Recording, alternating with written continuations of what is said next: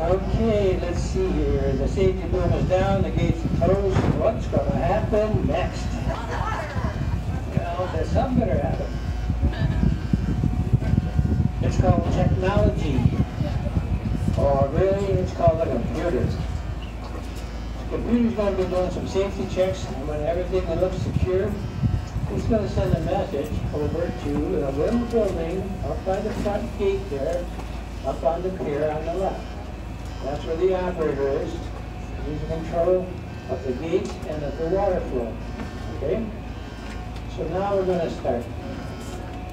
So first, we're going to take all the water out of this lock.